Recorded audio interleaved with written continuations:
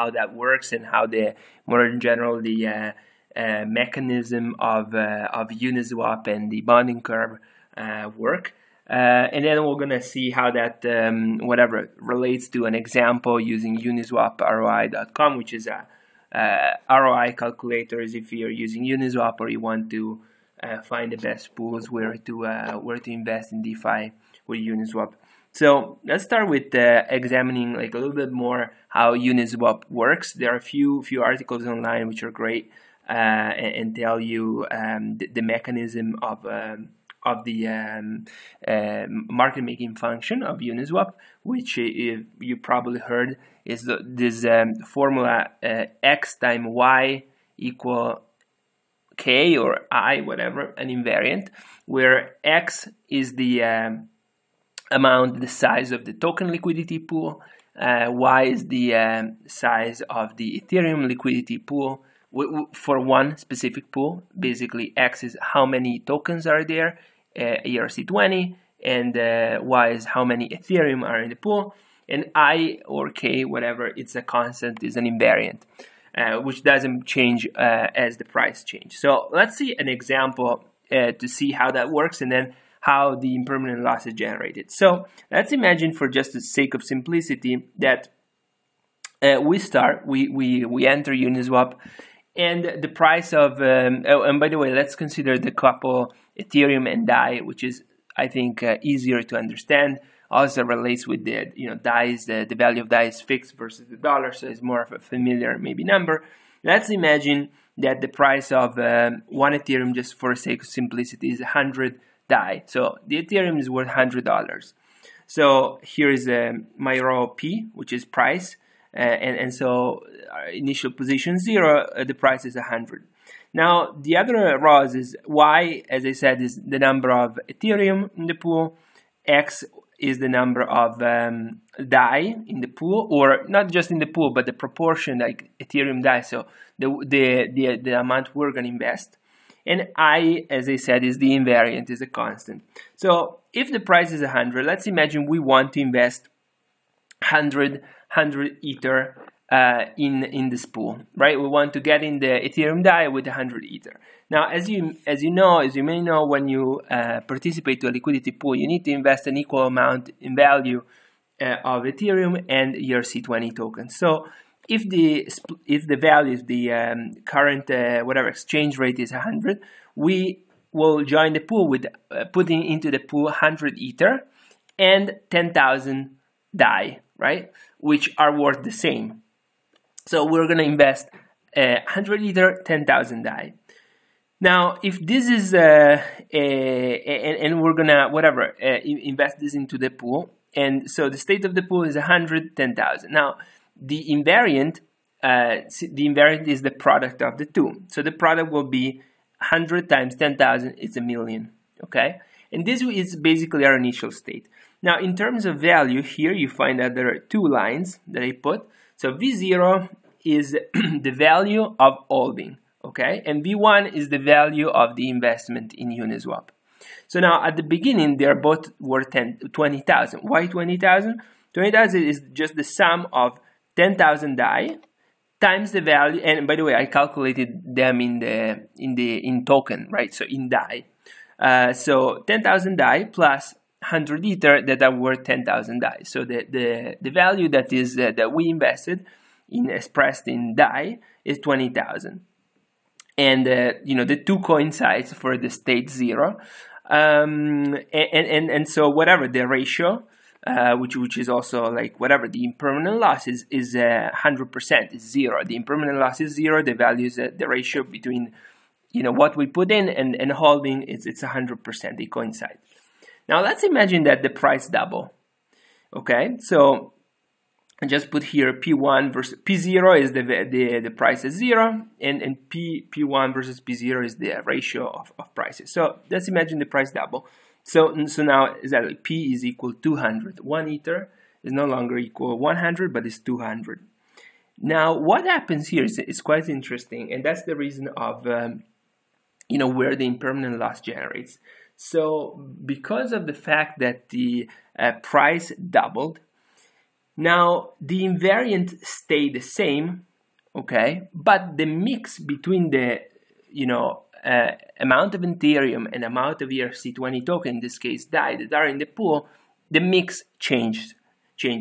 And so if the price double, the invariant stays the same, stays 1 million, but then Y is equal to 7. We were gonna find within the pool 71 Ethereum and 14,142 DAI. And you're asking me, but why is this mix changing? So the mix changes because the proposition of the function of Uniswap is to maintain the invariant constant. So x times y is equal to constant, to I, and so 71 times 14,000 is still equal to 1 million.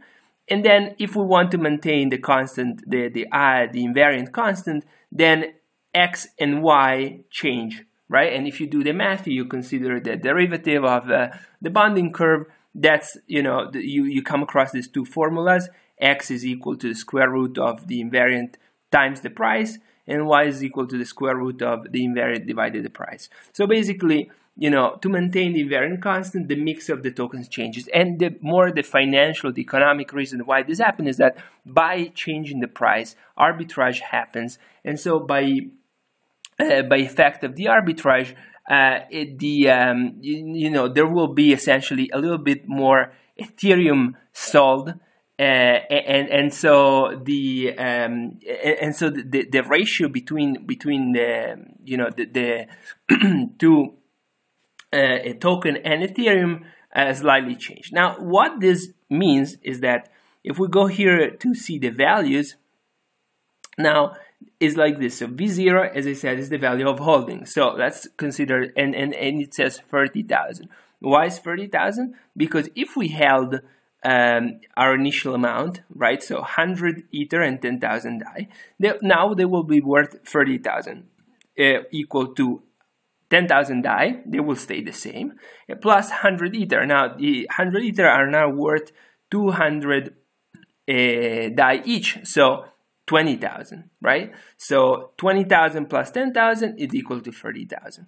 Now, if we consider V1, which is the actual value of our investment in the Uniswap pool, now it says 28,284. Why? Because since we invested in Uniswap, we now have 71 Ether and 14,000 DAI. Now, 14,000 DAIs are obviously worth 14,000 DAI, but 71 Ether times 200, right, are worth approximately, again, like 14,000. So the sum of the DAI value and the Ethereum value is 28,000.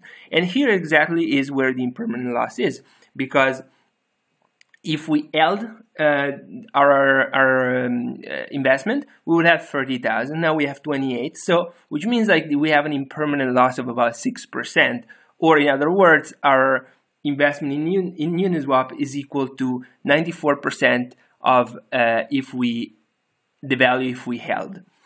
And you can see here the numbers. I mean, the same thing happens. And by the way, this is symmetrical. So if the price double, we get 94% or impermanent loss of 6%. If the price halves, so the price is no longer 100 but it's 50, then again it's 94% or 6% loss. And if we put this in a chart, we get exactly this. So we get and we can use whatever line to point this, but essentially right, so if the price is equal to 1, right, it's 100%. If the price is halves, right, we get to 94%, which is the same if the price essentially doubles, right? And so you see that basically, if there was just for the impermanent loss, and by the way, this is maybe a little more clear if we put the decimal put the decimal point. But let's see, whatever. But this is, essentially this is 2x and this is 0.5. But so if it was just for the for the bonding curve, Uniswap wouldn't yield anything, because either way, the price compared to when you invest, it goes down or it goes up, it's always negative or penalizing you compared to holding. But we also have the fees, right? Also fees comes into play. And so what happened is, when we actually go and consider fees, let's imagine over time we get the fees, fees are accumulating, and so essentially what happens, this essentially curves moves up, right? And by moving up, it determines an interval where the investment is actually positive. So if we draw a line here of whatever, this is 100% of the investment at day one. Either the day one is actually the blue curve. Both ways, if the price moves, we're making a loss. But as the time moves, as the time passes, we also are accumulating fees, right? So essentially the curve, and now we're looking at the orange one, moves up, and because of this moving up, it determines a price interval where we're making a positive return on our investment. And I made another video where I was showing you coming to whatever, the uniswapri.com, where you can actually see this in action. So especially, I'm just taking whatever an account and a pool for an example. There is a table of comparison here, which essentially show you this. In particular, as we, the difference in V0 and V1 that we saw here, so the value of holding versus the value of your Uniswap investment, is exactly what you will find in this little table. And especially the impermanent loss is the essentially difference between the effect of the price change compared to the two scenarios. So the scenario of holding, which will be V0, and the scenario of Uniswap, which in the Excel was V1. So I hope this clarifies a little bit how and why the impermanent loss occurs, and how the Uniswap bonding curve model or market making function works.